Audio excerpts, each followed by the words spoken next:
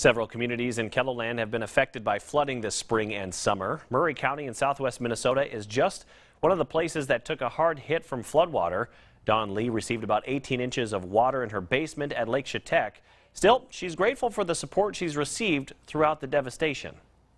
It's great because we've had a lot of people come and help us, and that makes a big difference. You see how really nice people are when they come out and help you. In tonight's Eye on KELOLAND, we take you around the county to find out how the area is bouncing back.